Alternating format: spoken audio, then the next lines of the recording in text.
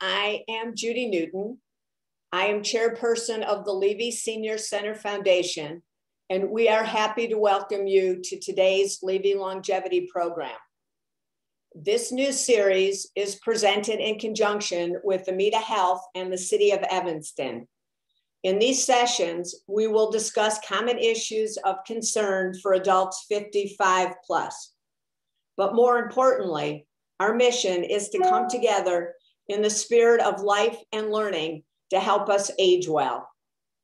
As always, we appreciate your support of the foundation as we continue to work to connect our community of older adults. A special thanks to AMITA for embarking on this journey with us. And we are excited to welcome today Dr. Clifton Saper, lead clinical psychologist of AMITA Health, who will be talking about something relevant to all of us: how to deal with the stress and reentry after a year of COVID-19 isolation. I am happy to introduce our moderator for today, Sam Cochran, AMITA Sports Medicine Outreach Liaison, who will introduce Dr. Saper. Thank you, Sam, and it's all yours. Thank you, Judy. As she said, my name is Sam Cochran, and I am an athletic trainer by trade and the sports medicine liaison in the Chicago metro region with AMITA Health. I'm first going to start off by going over some housekeeping items. First, all attendees are muted for the duration of the presentation. Questions may be submitted using the Q&A feature in the bottom center of your screen. Please do not use the raise hand or chat feature or attempt to unmute. We will not be able to hear or see you. Next, at registration, you were able to pre-submit questions. Similar questions were grouped together and addressed in the presentation. Additional questions will be answered at the end of the presentation during the Q&A portion. Additionally, it is not permitted for this presentation to be recorded by attendees. However, it is being recorded and will be available on the Levy Foundation YouTube channel and website. Lastly, the presentation is intended for information purposes only and is not intended to replace individualized care provided by your respective doctors or practitioners. AMITA Health and the Levy Foundation are not liable for the misuse of any information presented today. Now, I would like to introduce to you our speakers. Today, we have Dr. Clifton Saper and Victoria Storm. Dr. Saper is a licensed clinical psychologist and is the lead psychologist for AMITA Health and the director of the Behavioral Medicine Service Line. Additionally, we have Victoria Storm, who is a clinical musical therapist with AMITA Health. She has also done a TED Talk on music therapy and coping with stress. Now I turn it over to you, Dr. Saper. Thanks so much, Sam. I really appreciate being here, and I understand that many of you, of our 270 people that are already on, are on your lunch break. So we're going to jump right in. What I'd like you to think about is, how stressed are you? Are you losing your stripes? Next slide. So what I want you to do right now, right here, is rate your stress level. From 0, I don't have a care in the world. I feel very relaxed and calm, and all is right in my life. That's a 0. Up to 10, which is I'm jumping out of my skin. I'm scared of leaving my cave and returning to public life. I'm anxious about returning to work. I'm sweating. I have a fast heartbeat. That's a 10. How would you rate your stress right now? We're going to ask you again at the end of our talk to see if there's been a change. Thank you to the Levy Center Foundation and AMITA Health for inviting me to be a speaker for the longevity series. And how appropriate, as Judy said, this topic is, as we all have lived through an amazing and challenging year, and now we grapple with the prospect of getting vaccinated and emerging from our caves, and of course, reconnecting with our loved ones and friends and traveling. This has created for all of us stress, anxiety, and a good deal of worry. I must admit, in an era where transparency is critical, that I myself am a Levy Center participant, especially their live and virtual musical offerings. Corky Siegel was amazing, wasn't he? Also, my wife is a senior games basketball player on a team sponsored by the Levy Center Foundation. In fact, she took a photo, an award-winning photo, during the pandemic of her team recently, and here it is. This photo is going to appear in the annual report of the Levy Center Foundation, so look for it there. She found that you can still find fun and camaraderie even in very difficult times. Today, we're going to explore your current and chronic sources of stress. We're going to talk about the emotional, cognitive, and behavioral results of anxiety. We're going to discuss alternative actions to hiding or drinking or just being crabby. And as a bonus, we're going to learn how music can be a useful coping tool because it has helped me personally, and we've helped our frontline healthcare workers at AMITA Health with music in our virtual peer support groups. And we're going to practice at the end a mindfulness exercise. As this requires your interaction and sharing, please put your comments in the Q&A box, and many of you have already sent those comments in, and we'll deal with them as it comes up. Again, healing comes through sharing, so please put your responses in the Q&A. So I'd like to start with a reflection that we often use with our AMITA frontline healthcare workers in our virtual peer support groups. This is called I Worried by Mary Oliver. I worried a lot. Will the garden grow? Will the rivers flow in the right direction? Will the earth turn as it was taught? And if not, how shall I correct it? Was I right? Was I wrong? Will I be forgiven? Can I do better? Will I ever be able to sing? Even the sparrows can do it, and I am, well, hopeless. Is my eyesight fading, or am I just imagining it? Am I going to get rheumatism, lockjaw, dementia?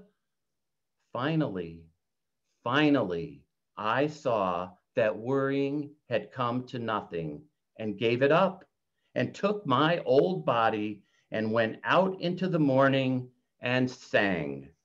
And speaking of singing, Victoria Storm has something special for you.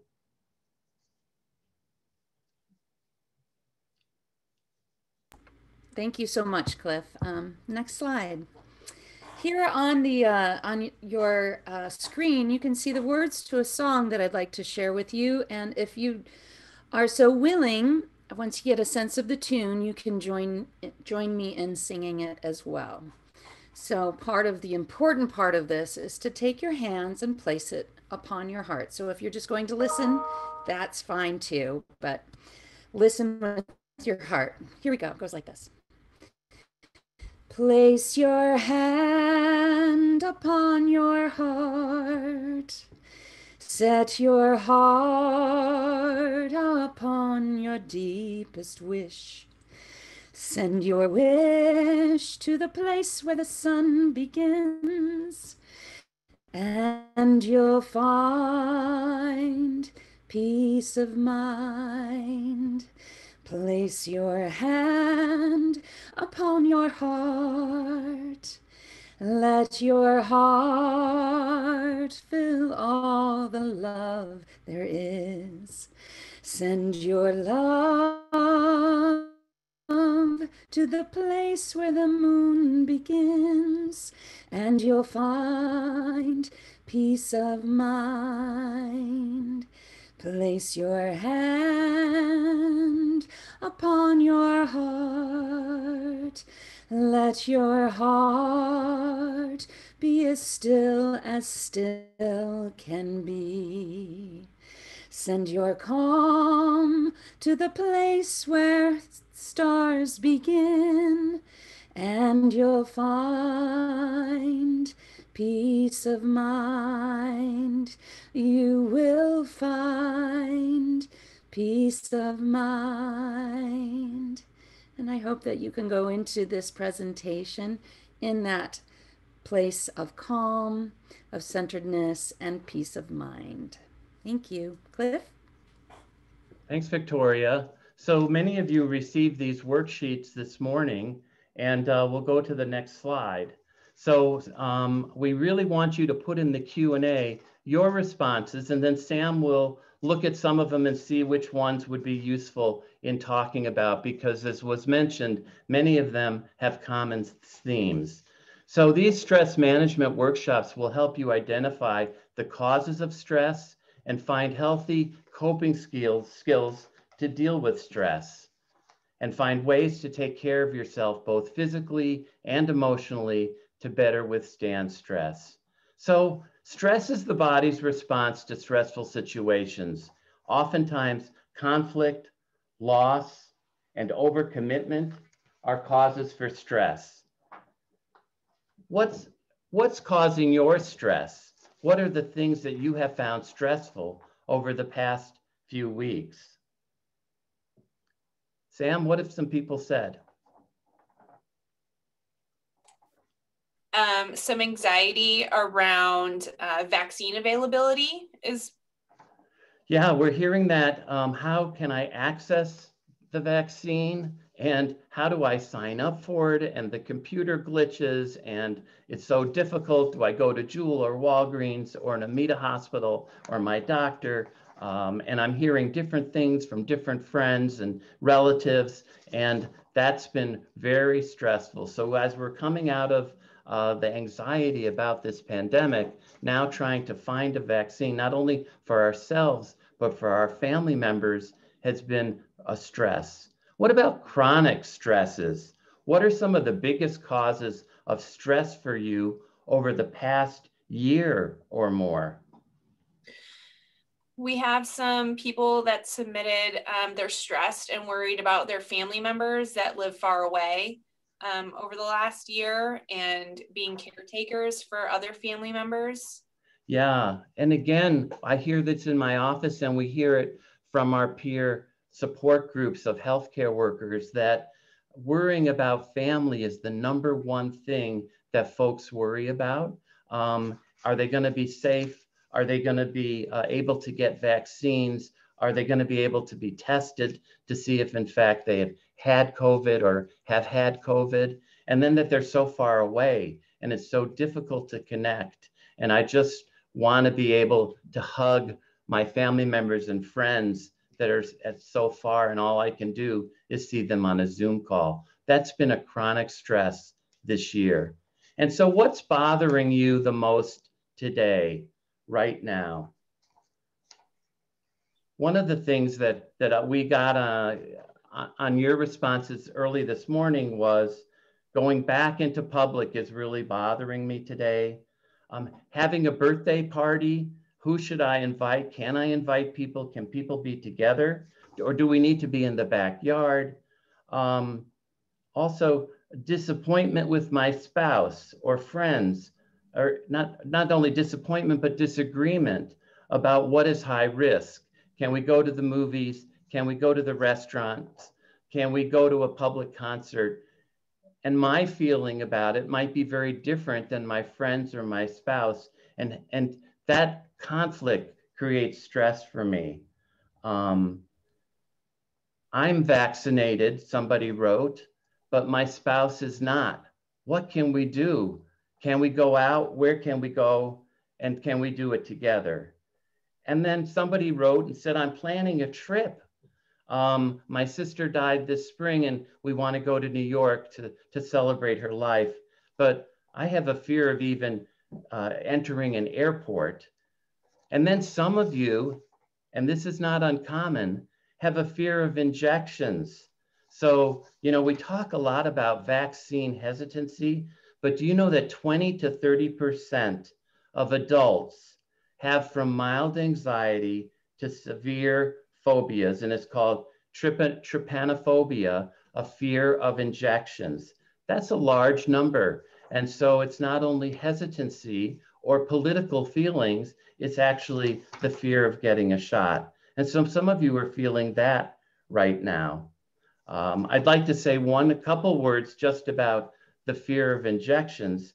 because we think it's so important at AMITA that you all are going to get vaccinated. So if you have that anxiety about getting vaccination, bring somebody as a support with you. Tell the nurse before you're getting the shot about your fears. And then if you're feeling faint, to clench your fist and to tense your muscles, and that'll help you not faint. And if you feel like you'd rather get the shot lying down so you don't fall down, go ahead and ask the nurse if she can give you the shot lying down. And then it's important, if you have this anxiety, not to look and to do something that's distracting. Sing a song, wiggle your toes, take deep breaths. Those kinds of things we're finding with people that have injection phobia, that those things help. Plus, you know, in the media, of course, they've become almost obsessive about showing you people's arms with needles going in them. And I don't know that that's all that helpful for those of you that are anxious about shots. However, the more you watch it and sit through it and see that, in fact, nothing bad happens to you, you don't faint or whatever, you do become habituated, and it might help, in fact, when you get the shot in the real life. Next slide. Dr. Saper, we have a few other things that I think I think we can relate to as early as this morning, is the overwhelming number of Zoom activities and having technical difficulties and stress over that. And then also the politics and violence in America that's going right now seems to be stressing a lot of people out. Yeah, and you know, the media is stuck on all of the negative and violence that's occurring, and you can easily become addicted to watching the news. And we're hearing that all over the place, that people are stressed about the polarization, the politics, racial injustice, and the use of guns and the violence. So it's very important to allow yourself to take a break from the negative news and turn it off. You don't have to hear the whole Chauvin court hearing. You can hear a summary for 5 minutes at the end of the day. It's important to understand that your feelings of anxiety are normal, that in fact, during this pandemic, your feelings of nervousness, depression, anxiety, and stress are normal. We are all in this same boat together, and your feelings about what's happening in our society and you being anxious about that is normal. What tends to happen is that we beat ourselves up for being, for having these feelings, where we need to show ourselves more self-compassion. It's okay to be not okay. Next slide. So stress results in some of these physical symptoms, and I know many of you out there have felt these symptoms of headaches, back pain, neck pain, chest pain, problems with digestion or nausea, shaking, sweating, dizziness, numbness, or tingling are all physical symptoms of stress. And there are also some common emotional and behavioral and cognitive symptoms of stress. We can become irritable and crabby and crying. We easily can get frustrated, angry, impatient, be exhausted, emotional fatigue, feelings of being burned out about our lives or our work, and then finding a decrease in our productivity and having difficulty concentrating, and even having memory problems and confusion are all very common signs of stress. So it's important, however, that you see a healthcare professional to determine whether these symptoms are a result of stress and anxiety, because stress and anxiety can cause these symptoms. However, stress can also contribute to symptoms that are caused by another illness. So you want to try to tease out, what is my anxiety doing? And then, do I have other medical issues that the anxiety is just exacerbating these symptoms. Plus, now with the vaccine and what we're hearing lately on the news is perhaps there are some side effects to the vaccines, and most of them, of course, are very minor. But if they continue for weeks, that's where you need to also tease out, is this a side effect of a vaccine? Is this stress, or is this another medical illness that's going on? Next slide. So how do you know when you're feeling stressed? Put something in the Q&A and let me know, how do you know when you're starting to feel stressed?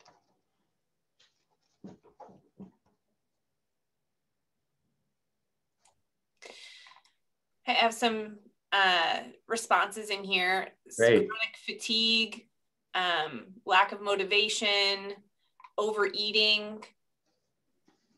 Yeah, you know, this morning when we had trouble with the Zoom, the technical problems that someone raised, that's really stressful. It stressed me out, and the first thing I wanted to do was eat a bar of chocolate.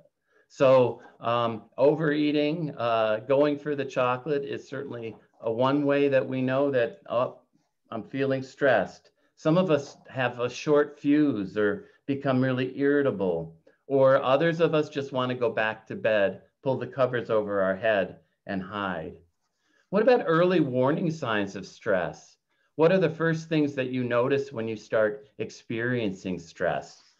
What do you all think? Some responses are muscle tension, headaches, feeling lightheaded, or having trouble sleeping. Yeah, I think those are really important early warning signs, which should be a signal to us that I need to start doing something differently because I'm starting to get stressed. One of the things that happens to me is I start to lose things. You know, where are my glasses? Where did I put the keys? Did I actually buy the deodorant at the store, or did I forget it? Those kinds of things you'll notice happen more to you, which should be an early warning sign that I'm experiencing stress. Or I have difficulty focusing or concentrating or sticking with one thing at a time. One of the things that has happened to us during this pandemic year is multitasking like crazy. We can't even concentrate on one Zoom webinar or one Netflix movie. We have to be doing 3 things at the same time, and we get flustered and confused. What about chronic symptoms of long-term stress? Are there any symptoms that you have often? So, some of you have talked about the stomach aches or the headaches, or just feeling exhausted. And those are typical chronic symptoms. Next slide. So I wanted to give you a few statistics on the pandemic toll on mental health. This is called, from the New York Times from a couple weeks ago, April 4th, "We have hit the wall confronting pandemic burnout." And it was a survey done by MetLife of their 2,651 employees. And I wanted you to go through these statistics with me because it's not only you, it's all of us, all across the country. 34% of respondents, MetLife employees, reported feeling burned out, which was up 27% from last April. 22% reported feeling depressed, which was up 17% from last April, and 37% reported feeling stressed, up from 34% last April. And respondents reported less productivity, less engagement, and less success. In a New York Times survey, respondents reported anhedonia, which is basically a lack of interest, and lethargy. And at McGill, researchers found that the respondents reported that time is moving differently, from exhausting experiences which were lasting forever to no time at all. And I found this true, that weeks are going flying by, but at other times, the day just never seems to end. And I'm sure some of you have felt that as well. Plus, respondents reported more negative content to their memories. and respondents report reduced ability to hold a thought in their minds and paying attention. I bring this up because if you are having these feelings, I want you to know that you are not alone, that in fact, it's normal on an extended trauma that we've all been experiencing to have some of these feelings. Next slide. The Stress in America survey done by the American Psychological Association this February showed that 61% of us experienced undesired weight changes since the start of the pandemic. I know you can all relate to this. 42% of you reported gaining more weight than you intended, and of those, they gained an average of 29 pounds. The median was 15 pounds. Those of you that are watching this webinar on your lunch break, good for you. Perhaps you won't have to eat so much for lunch.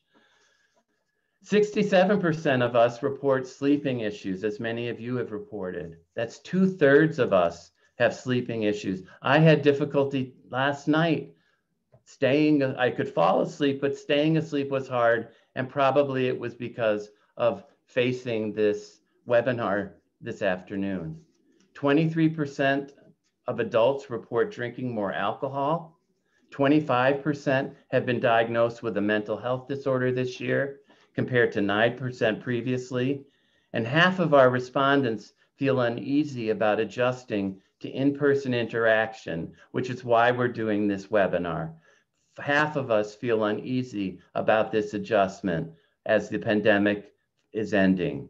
And this was true for those of you who are vaccinated, as well as those of you who have not been vaccinated.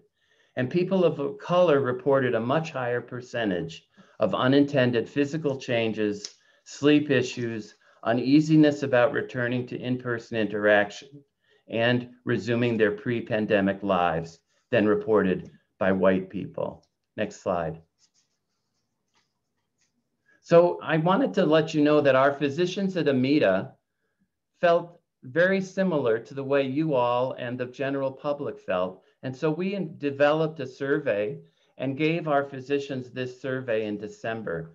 81% of our physicians were married or in a relationship. 72% of them are parents, 41% care for kids under 18, and 10% are caring for an older family member. 54%, more than half of our physicians say that their family life has been negatively impacted this past year. And 78% of doctors have experienced heightened anxiety or other challenging emotions. Next slide. We gave these 34 questions to over 8,000 physicians in the AMITA network, and we ran this survey between December 5 and December 30th. Next slide. 63% of our docs have treated COVID patients that have passed away, and 35% have lost family members, friends, or acquaintances to COVID. And 25% of our docs said their physical health has suffered. Next slide. So how do you usually handle stress? List your usual coping habits. If you could write in the Q&A, what are some things that you do to handle stress?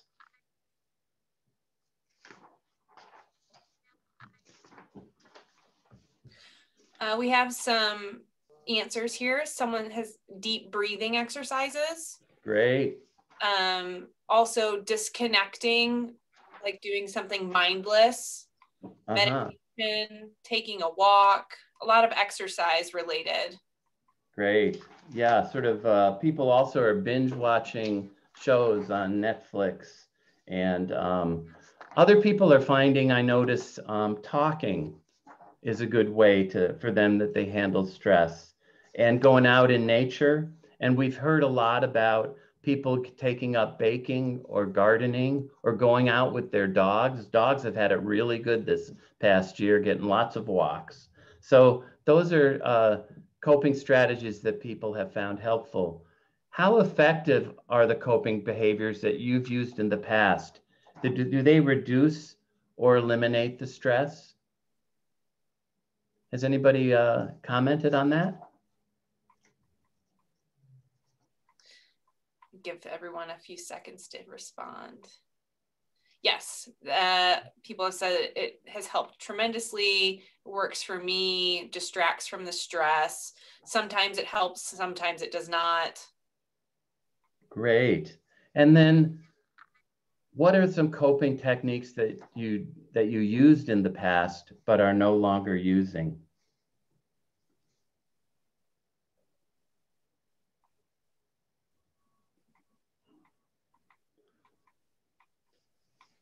Great. Well, maybe that means that some of you, the coping strategies you always used to use have been helpful. I'm hoping that you've dropped out some of the coping strategies that you used to use that were not very healthy, such as drinking or using drugs or staying in bed all day or doing things that are just not healthy, and smoking, etc. We have a lot of overeating. Overeating, yeah. Yeah. Yeah. And cutting out the sweets and that sort of thing. Yeah. And what about music? Have some of you found that music is helpful?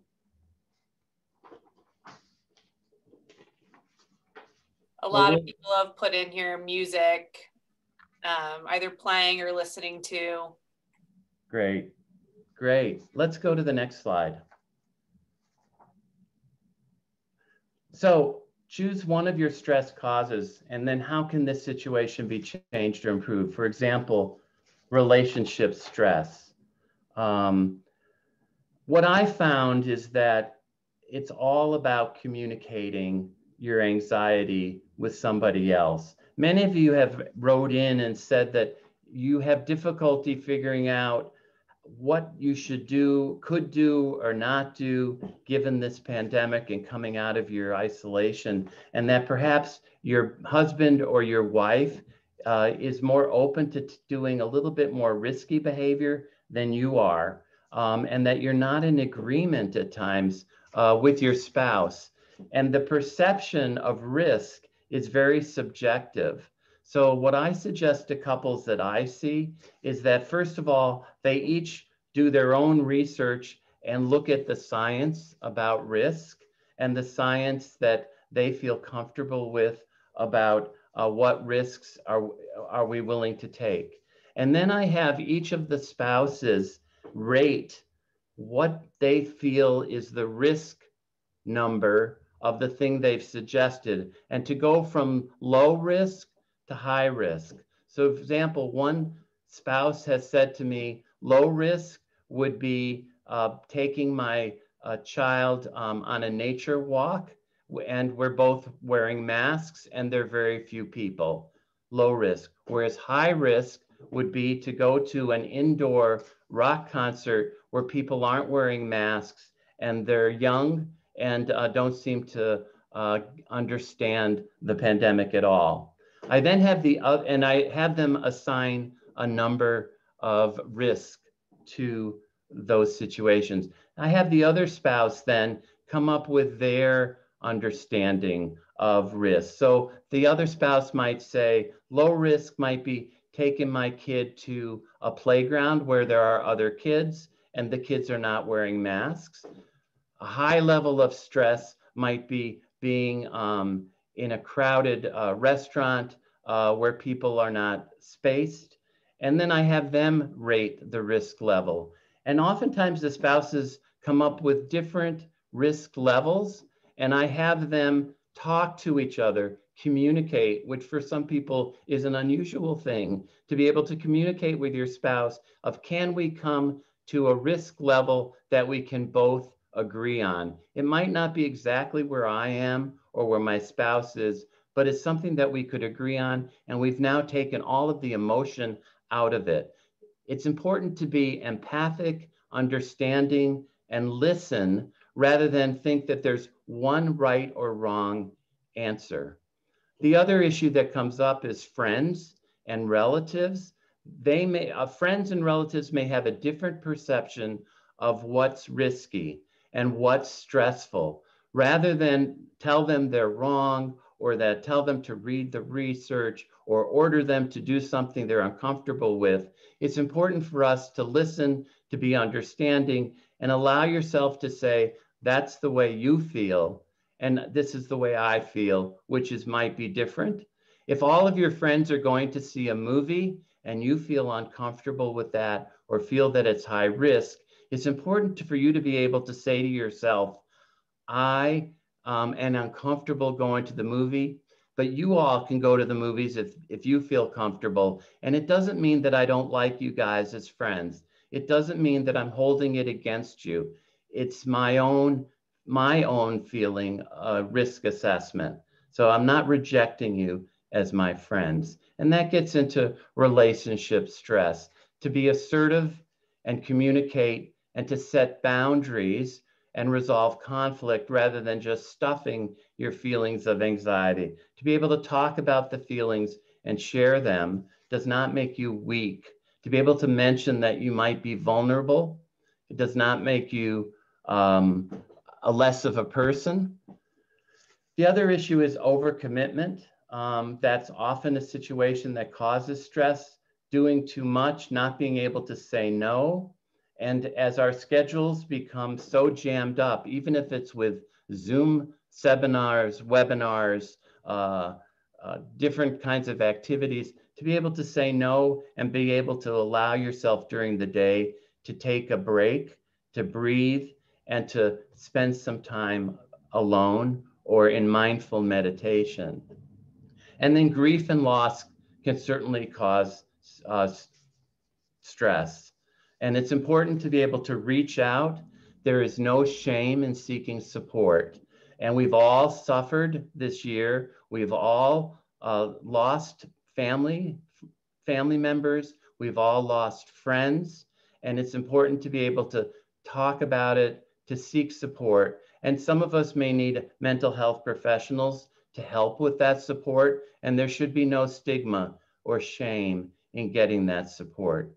Other people found that journaling or finding enjoyable activities to fill your day is really important. And even if you're grieving, even if you have felt a loss, even if you have had a really anxiety, difficult several months, it's important that you allow yourself to have some joy and not beat yourself up about, I shouldn't be happy given all that's happened. It's okay to be happy. Let's go to the next slide. So these are some effective coping strategies. It's important to use a variety of coping strategies to manage your stress that's inevitably going to occur. It occurred all during this year, and it's going to occur as you emerge from your caves.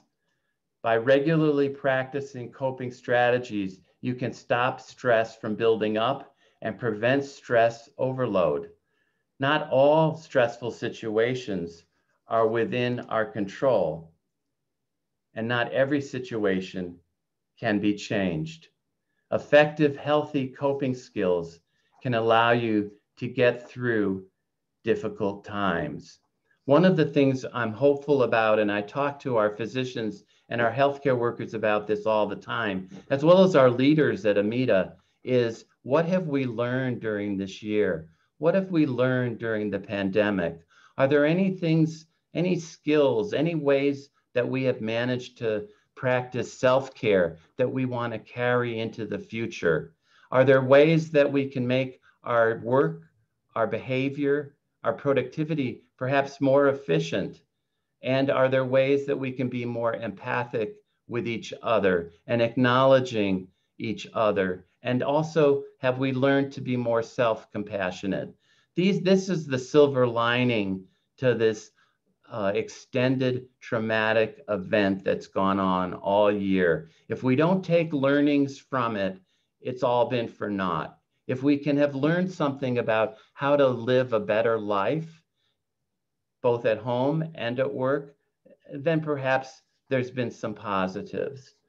This is a good time for me perhaps to read the Serenity Prayer, which is something that we use in our treatment facilities across the board.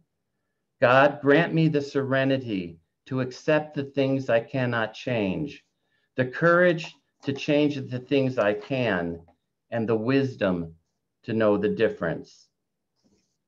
It's important to not worry about those things that are not going to be able to be changed by you, but there's some things that you can change, like you can start to use relaxation strategies, and we're going to practice one today.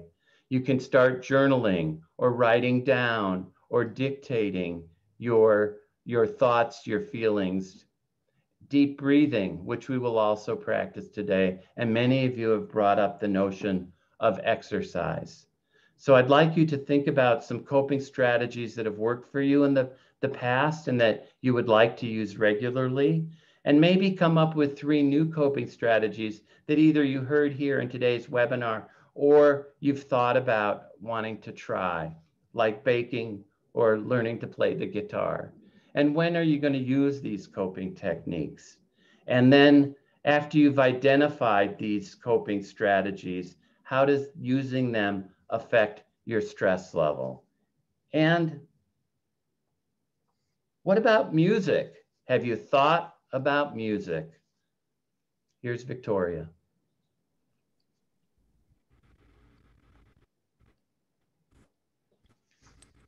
Next slide. Thanks, Sam. Okay.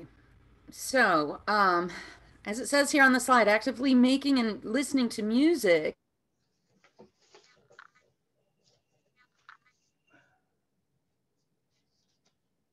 them, but this is what the Italians did to be able to cope with the early days of isolation and quarantining from each other. What did they do? They went out to their balconies, certainly, obviously social distanced by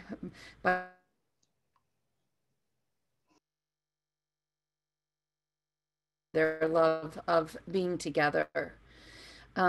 Music can activate the system that's associated with our fight, flight, or freeze response. It's that connection between the brain and the gut. You may have experienced that when something bad happens, your stomach feels like there's a rock in it.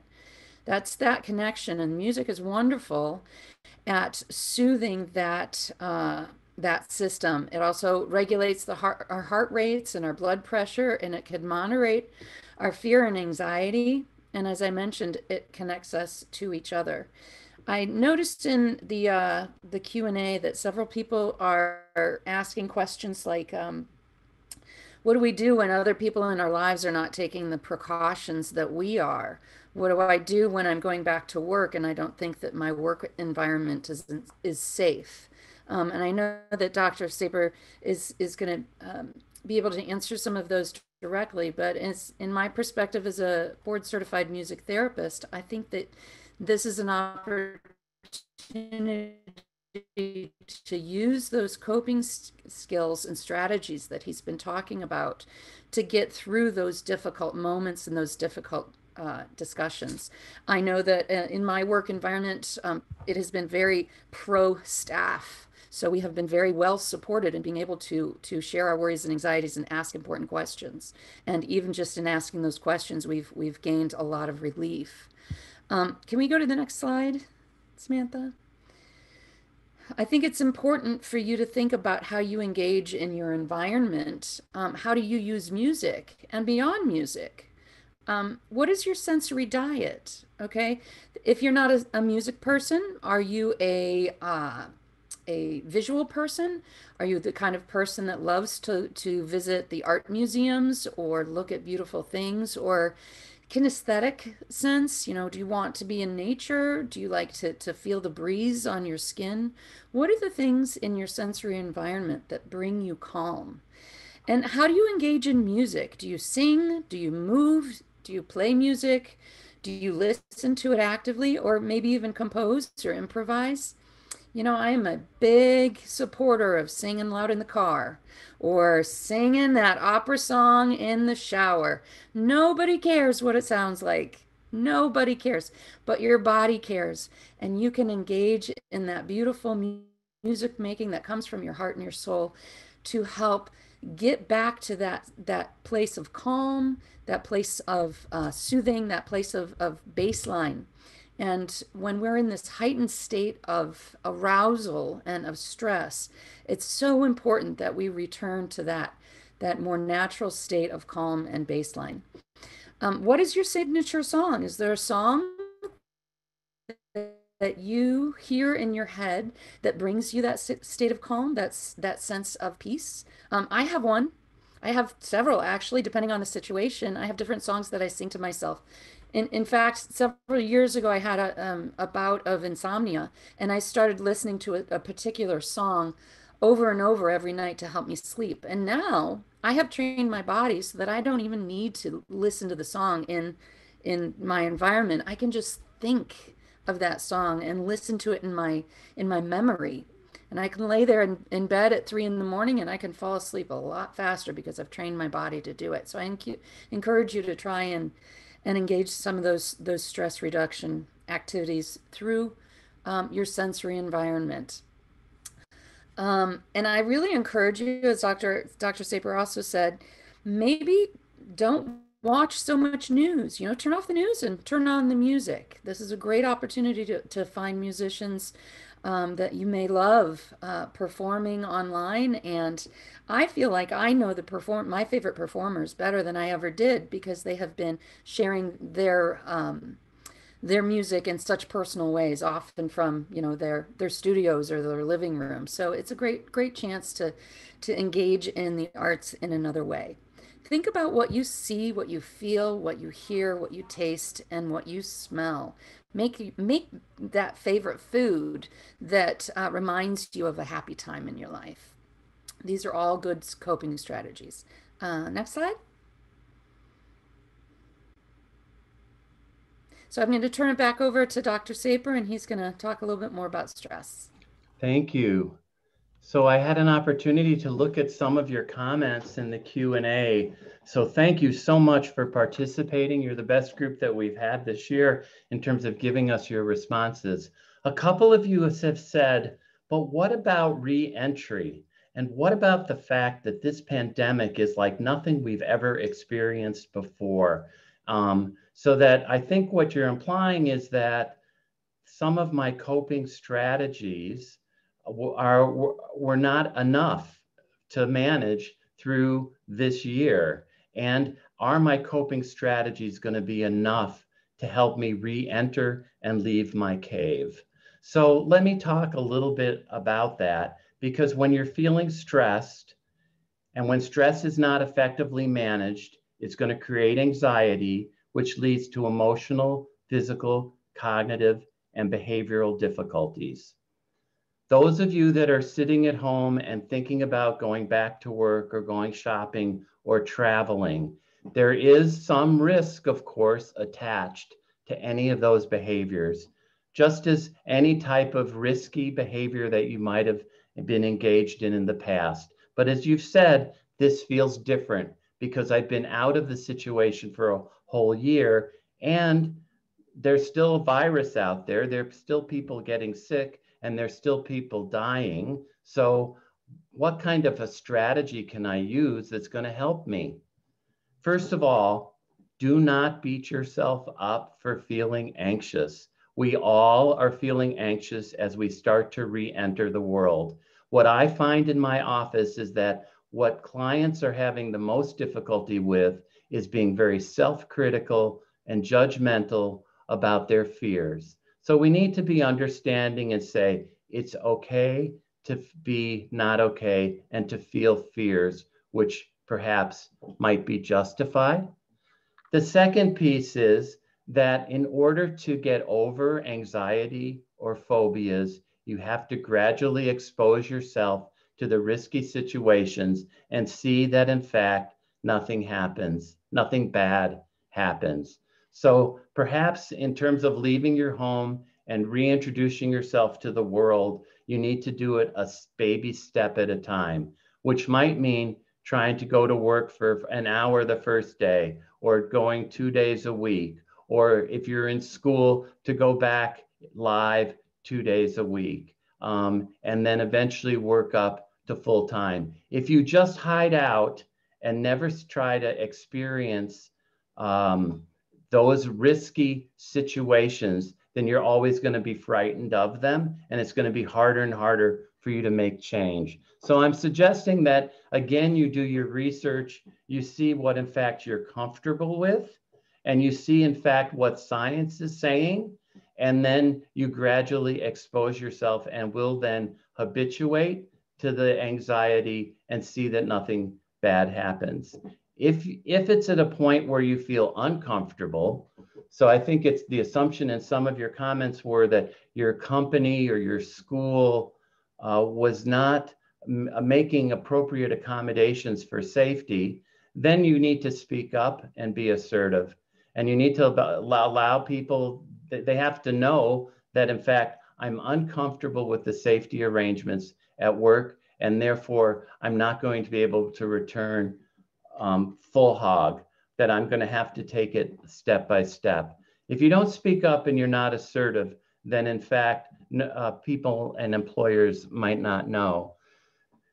Again, there's some things you can change, and those things have to do with yourself, of how you're managing stress, how you're dealing with your anxiety, and how you are communicating that anxiety and vulnerability.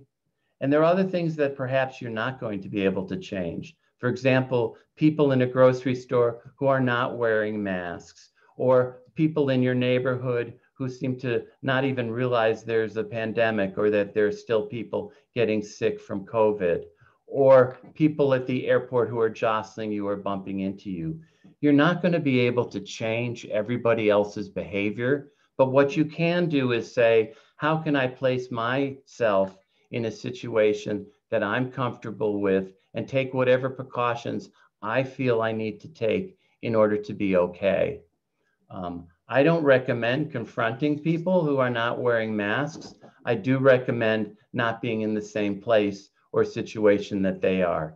If it's a work setting and your desk mate is not wearing a mask and it's not socially distant, and you feel you have no power to move or to change the situation, then that's where you need to go to your boss and say, I'm not comfortable with the safety precautions. Next slide.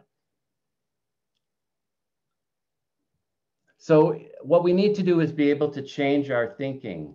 We need to not be so rigid in our thinking and understand that flexible thinking is important. There isn't one right way to manage our stress, and there's not one way to manage the pandemic or to reemerge. We need to be flexible and open to thinking in different ways. Plus, if we think this is never going to be back to normal, things are never going to be the same, this is the worst possible way to live, we're going to be negative in our approach to life. Is there any other way to think? For example, as I brought up, what have I learned about myself during this year? What have I learned about my family? What have I learned about the importance of friends? And can I take that learning and bring it into the future? We need to change our feelings. It's your choice. You can either wake up and be crabby or irritable or angry, or you can be grateful for all that you have a job, that you have family members, that you have a place to live. And we need to work on changing our behavior. Can I do something differently? Can I expose myself gradually to situations that over the past year, perhaps I've thought were risky? And you know what? Things change. Research changes. That in fact, if you're anxious now about leaving your house, in a week or two, as the rates of exposure to COVID go down and the hospitalizations go down, you may feel more comfortable in exposing yourself more to the outside world. Allow yourself to make those changes in your behavior, and then to physically relax, as we're going to do in a minute. And if you're so anxious that you're unable to function, perhaps you need to reach out for professional help and support. And there should be no stigma, again, in getting that help, and even in getting medication for anxiety. Next. So this is my favorite diet. I just want to go through it quickly. This is sort of a funny approach. We all started out having said we're going to eat healthy and we're going to take care of ourselves, but by the end we lose our will. So although it says it's formulated to help women cope with stress, it's good for all of us. So we started great with a grapefruit, wheat toast, and skim milk at breakfast. Then at lunch, we started to have some lean steamed chicken with a cup of spinach, and then some herbal tea, and maybe one Hershey's Kiss. By the afternoon tea, we ate the rest of the Hershey Kisses in the bag. We ate a tub of Haagen-Dazs ice cream with chocolate chip topping. And then by dinner time, we had the 4 glasses of wine, 2 loaves of garlic bread, 1 family-sized Supreme pizza, 3 Snickers bars, and our late night snack was 1 whole Sara Lee cheesecake eaten directly from the freezer. Stressed, remember, stressed, spelled backward, is desserts. Next.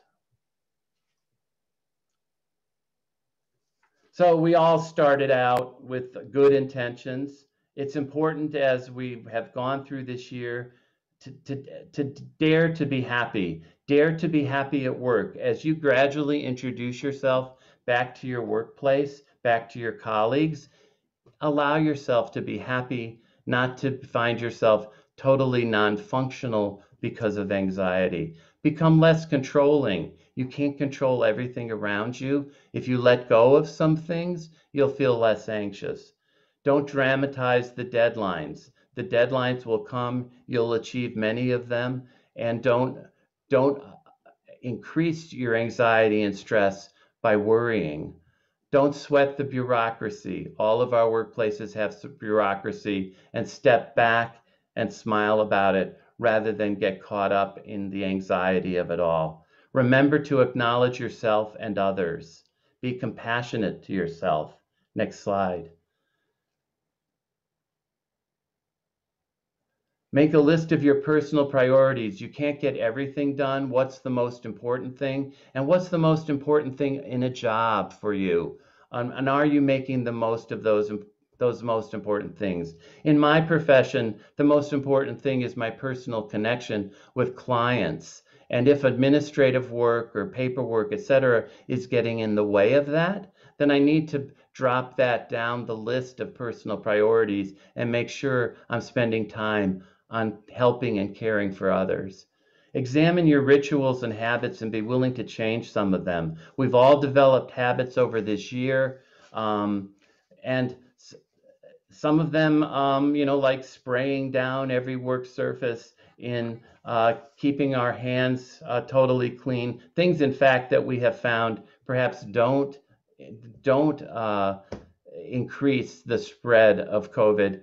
There may be rituals and habits we've now developed that we're willing to change, and especially at work. What we've learned this year about the need to take a break, the need to be self-compassionate, the need to pat ourselves on the back, those are some habits we need to be doing at work as well. Marvel at how often things go right. I've now been back to work, back to the hospital, and it's amazing what great people there are that work there, how the patients are feeling really good about getting in treatment and being back in the hospital and being cared for.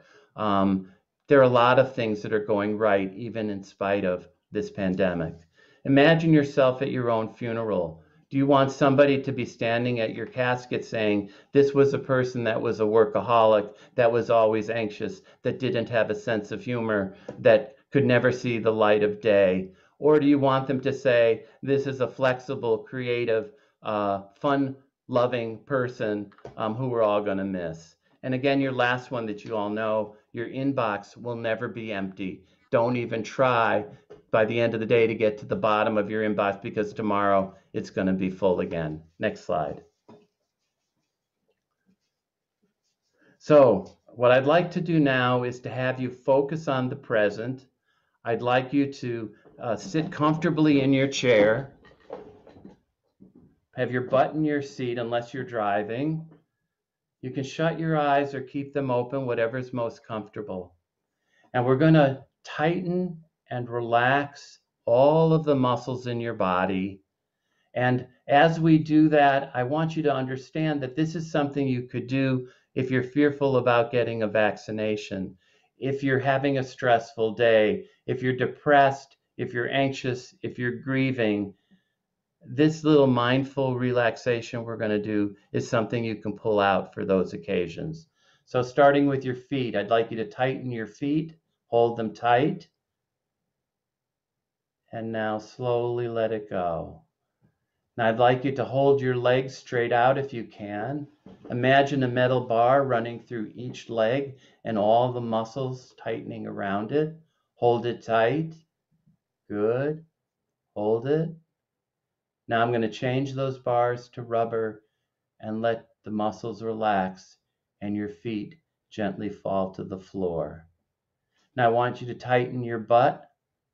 Imagine a block of concrete, hard, rigid. Hold it tight. Good.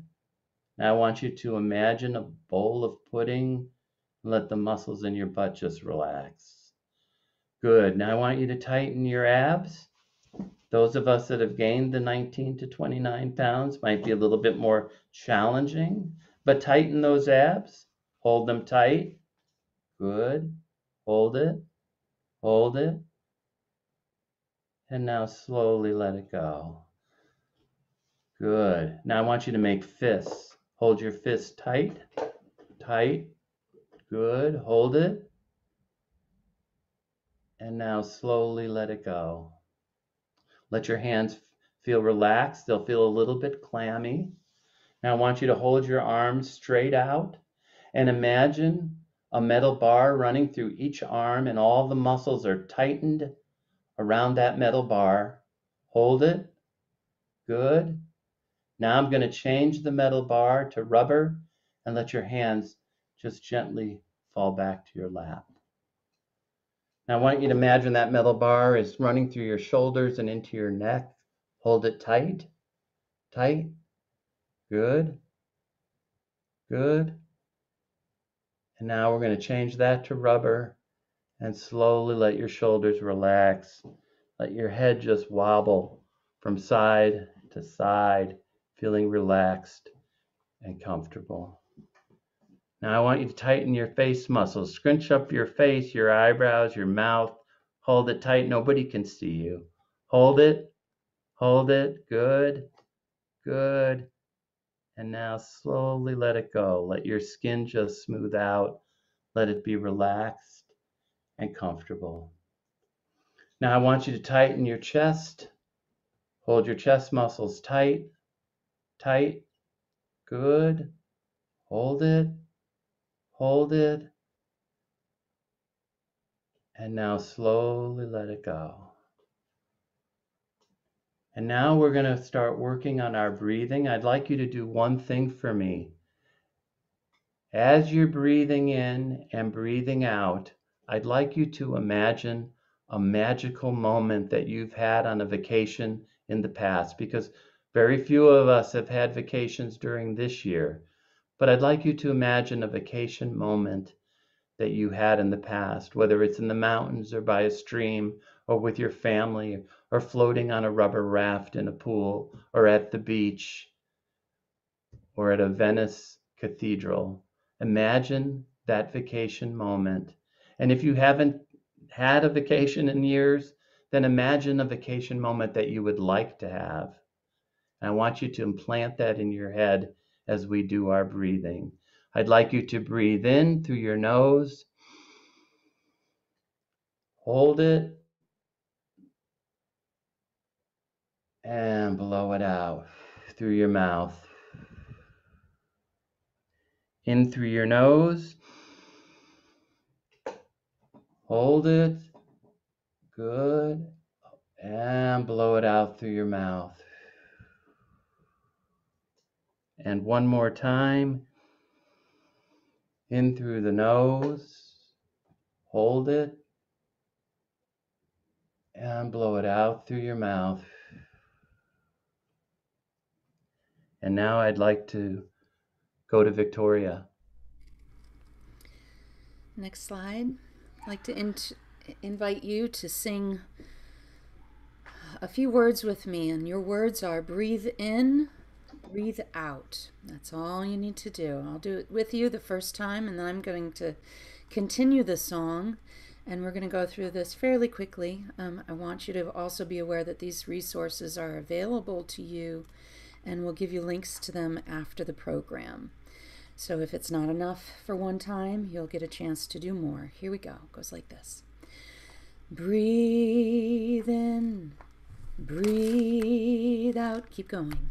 Breathe in, breathe out. When I breathe in, I breathe in peace. When I breathe out, I breathe out love. When I breathe in, I breathe in peace. When I breathe out, keep going, I breathe out love. When I breathe in peace. When I breathe out love. When I breathe in peace. When I breathe out love. All together. Breathe in, breathe out. Breathe in, breathe out. A few more times. Breathe in, breathe out. Last time. Breathe in, breathe out. Thank you. Thank you, Victoria. And let's go to the next slide. So what I want you to do now is one more thing. You 250 people have been incredible today. I'd like you now to just rate your stress level now. And from 0 is I'm so relaxed, I'm so comfortable, and 10 is I'm jumping out of my skin. So I'd like you to rate where your stress level is after having been through this webinar. I know that my level dropped 2 points now that I've finished this presentation and I'm ready to tackle the rest of the day. So I'd like you to rate your stress level before we get to some of your questions that we weren't able to answer.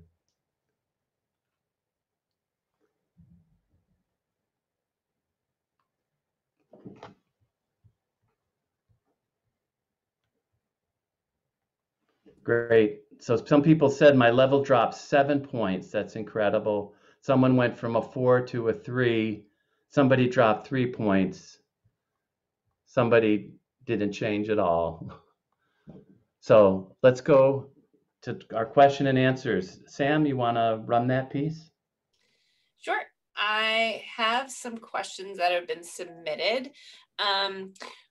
One in particular, I think, is about personality types and being able to confront those stressful situations where they may need to stand up for themselves. How can someone manage that and be able to give themselves the courage to, you know, maybe address some of those situations or work up the courage to even take those baby steps to start, you know, changing their habits and behavior?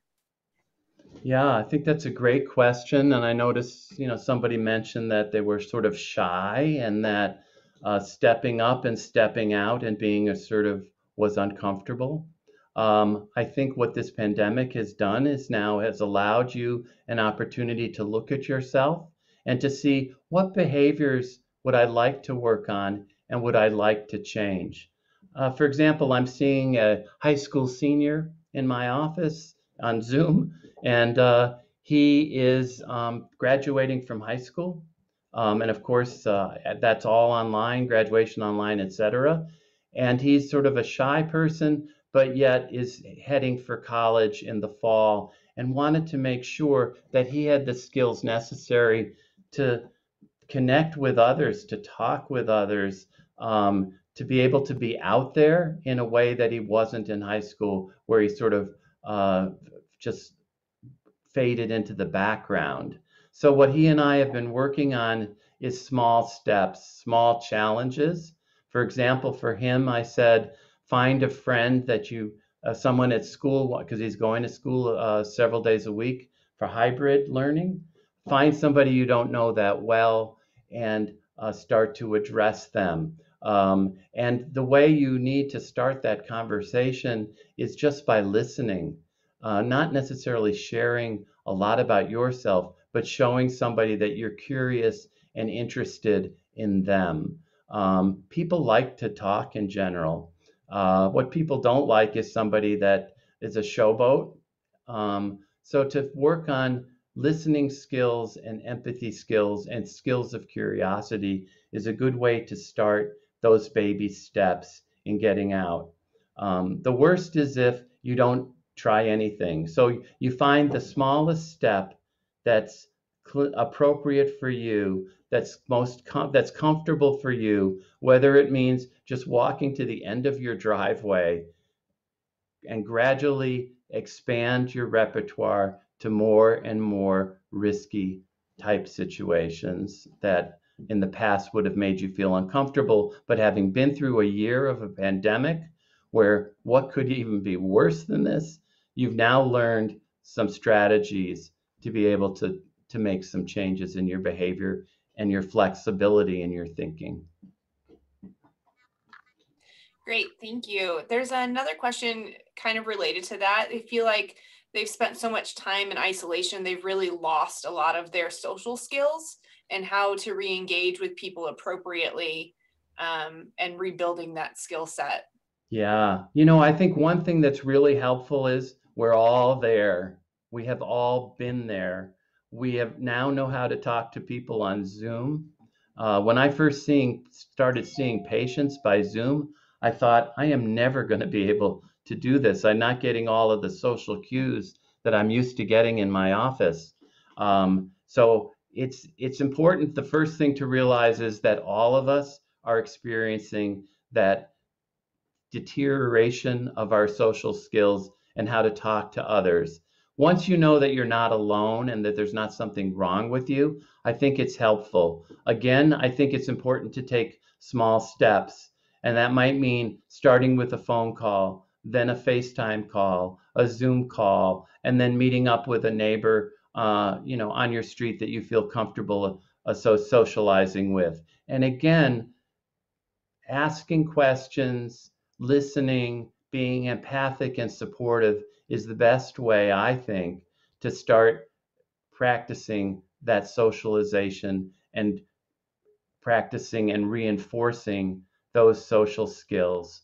I think reinforcement is important so that you need to reinforce yourself with whatever works for you, listening to a great song or watching a great movie after you've done one of these small challenging behaviors, and then increase the behaviors as you go along.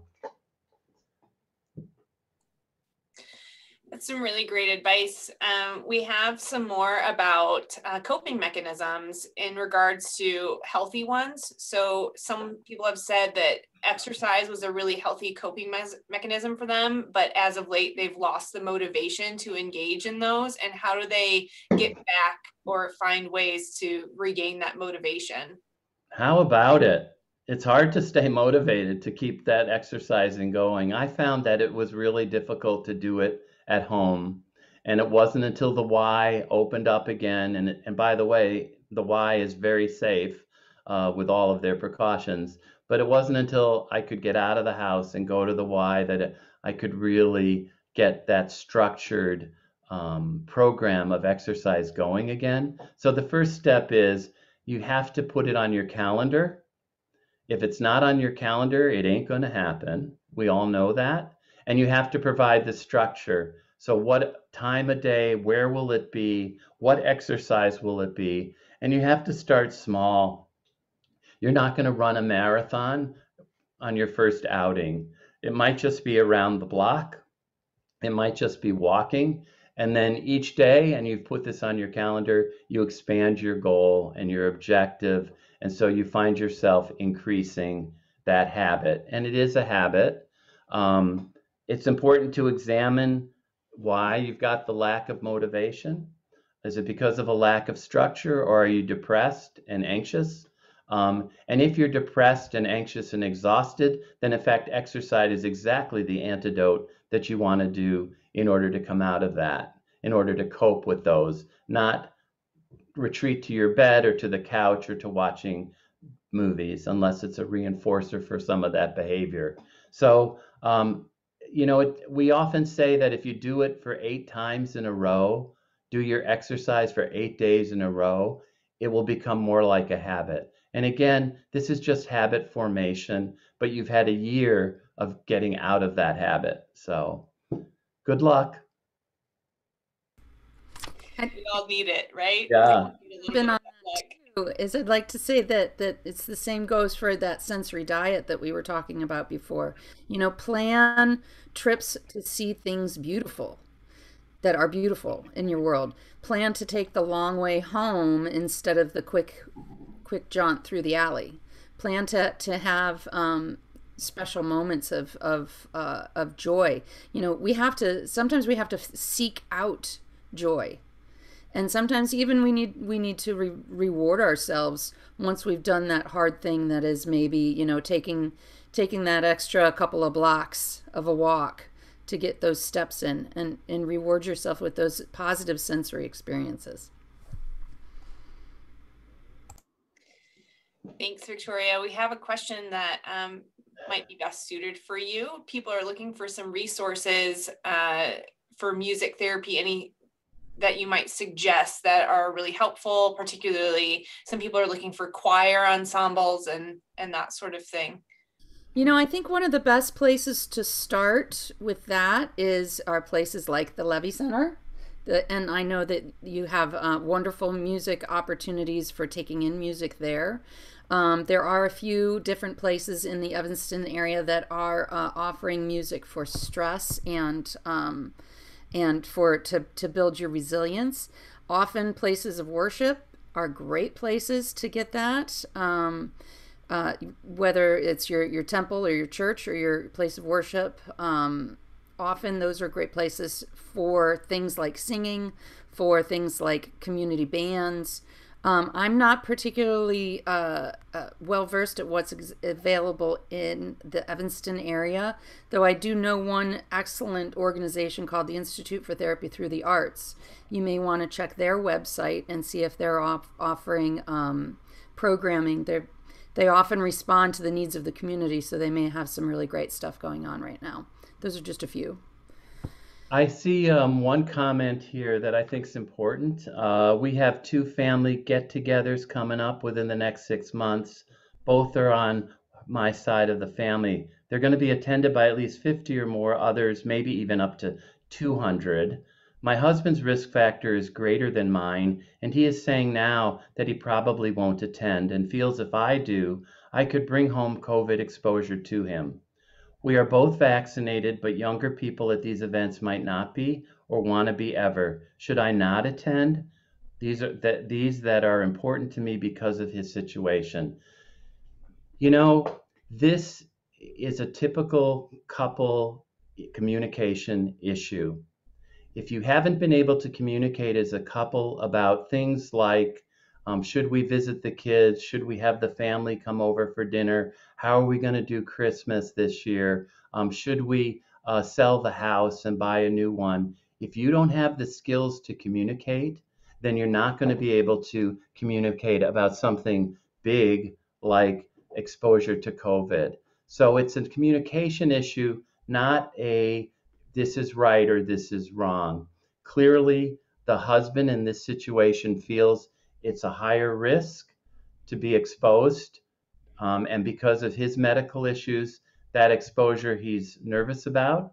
But he also has the feeling that the wife, if she goes, might contract COVID and bring it home. This is the opening gambit for a discussion. And this is a couple that needs to talk to each other and come up with a way that they both can live with and both can feel comfortable with. There is no right or wrong answer, and the perception of risk might be different on each person's part. And it has nothing to do with whether the husband likes her family or she likes his family or whether they like young people or not. It has to do with, can we communicate our own vulnerabilities and come up without emotion of a compromise that would work for each of us. So good luck. We have some questions as well as about meditation, people that are unfamiliar about how to meditate and being able to quiet their mind. Do you have any recommendations of how one learns to meditate? Victoria, you have some thoughts? Sure. Okay. I can share my approach to that. There are so many resources available, and simply doing a Google search to get started is a great way. There's magazines, there's resources in your community that are dedicated to that very thing. I think that sometimes one of the things that is hard about meditation, especially getting started, is the just to get your body to sit still for a moment. And one of the greatest ways to do that is to turn on a timer. And I'm not saying 20 minutes or half an hour or something like that. I'm saying maybe 90 seconds. Sit with your eyes closed for 90 seconds. And another thing that you can do is to scan your body, very much like Dr. Saper did. He went doing a progressive muscle relaxation from the toes up through the top of us. You can do the same by thinking of like a ray of sunshine starting at the top of your head and going down past your forehead, your nose, your chin, and bathing yourself in the beautiful warmth of sunlight. And it can be as simple as that. Meditation can be done, you can lay on your bed, you can lay on the floor, you can sit in your chair. One of the things that we do say that is good about starting meditation practice, though, is to have your body in an even bilateral position. So you don't want to cross your feet, you don't want to cross your arms. You want to just keep your left hand and your right hand out to the side and your feet even, so that your body feels very much in balance and you're not crossing midline. So those are some starter points. Of course, I love music. If listening to music and really intensely actually listening to the music is a way to introduce you to meditation, then that's a good strategy too. Eventually making the music something that is so benign, such as the sound of the wind or a river or birds chirping or something like that, and finding those sorts of sounds as opposed to instrumental play. That can sometimes take you into a deeper state of relaxation and calm. And it's a practice, you know? It's like learning how to do a sport or something. Learning how to sit quiet in your own body is a practice. So start slow and small and build up the time as you feel comfortable. We see it as so important, and as Victoria just said, practice. Don't give up right away, and start small, as she said. But in our psychological programs at AMITA Health, we teach our patients breathing, and we call it mindful present awareness or meditation. We do that every day with them, no matter what program they're in. And they find that their report in terms of their growth emotionally and spiritually, that really has been helpful to them. But again, don't give up. You have to stick with it. Thanks so much. We have another question, really about all the time that people seem to have on their hands now, being at home and that sort of thing. They find themselves reminiscing or reevaluating their entire life and focusing on all the things that they've done, quote unquote, wrong, and have a hard time breaking that thinking cycle. Any suggestions on how to, mitigate that? Yeah, the pandemic and this year has allowed us an opportunity to reflect on our lives, what we have achieved, where we want to go from here. And so we talked a little bit about cognitive flexibility. As you're thinking about all of the negative things or the things you did, quote, wrong, I think it's important to also say, are there any other interpretations to your past life? Are there any things, in fact, that you did right? And be allowed to be flexible in your interpretation of your behavior during your past years. One of the things that I've taken to is to look through our photos. And you know, we tend to take photos of things that are very positive. It's hard to have a real negative feeling or thought as you're looking through your years past photos. So I suggest sitting down with those photos or taking your phone and going through the photos and saying to yourself, what are positives that have come out of this image? How do I feel about the good things and the right things that have happened in my life? And you can change the way you think. You're not destined to think of all the negatives or all of the things you wish you would have done or could have done or things that you feel like you did, quote, wrong. You can change your thinking and say, I'd like to see sparks of what went well, what went right, and what I'm grateful for. We can encourage all of our clients to really look at gratitude and things in their lives that are grateful, even when this year has been such a pain in the butt. Even when things have been so difficult, we say to our clients, please look at things of what you can be grateful for.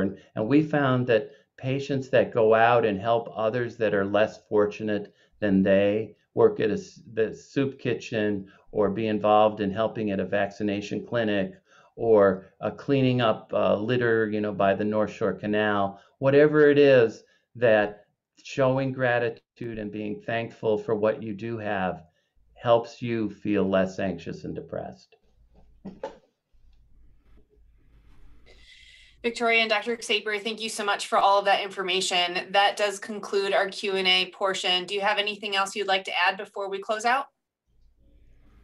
Thanks, Sam. It was really an honor to be working with AMITA and the Levy Foundation.